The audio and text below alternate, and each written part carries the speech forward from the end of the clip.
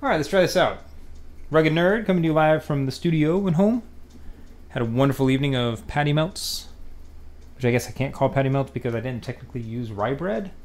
So yeah, let's just back up a little bit. 1940s California, some dude created the patty melt, and it was rye bread with a beef patty, Swiss cheese, and caramelized onions.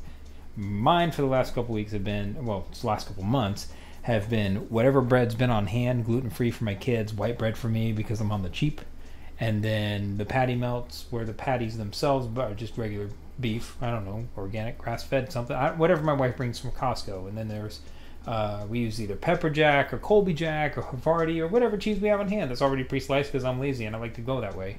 And then caramelized onions, and guess what? On my caramelized onions, for the last like 2 minutes before they're completely done, I throw on a little bit of Dijon mustard and some Worcestershire just to like give it a little bit of a tang and a little kick and that umami flavor from the Worcestershire. There are three things that are difficult to say in this world: I'm sorry, you were right, and Worcestershire. I think I got it right. But anyway, that's what I put on my patty melts. So. I call them patty melts. If I gotta call them, what do you want me to call them? Jimmy Dick hamburger grilled cheese sandwiches? What am I doing? You tell me. I don't know. Throw it in the comments. Other than that, we're gonna test out some of this other stuff. Trying a new setup.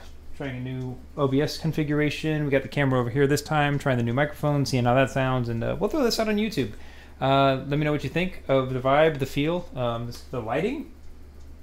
I don't know. I can't see the camera and. I'm not fast enough. I can't do it. So anyway, let me know what you think of this setup, and we might kick off this way, and yeah, we'll go from here. Hope to catch everybody up on what we're doing with what we did for the couple weeks I was working remote in Florida, both in the Panhandle and Melbourne. Share with you kind of where we camped, what worked, what didn't, how the weather played for us, and other things to consider when you're going out there. So watch that for the next video. Otherwise, we will catch you soon. And yeah, I don't know. Stay awesome. Be you and do cool things. All right. See ya.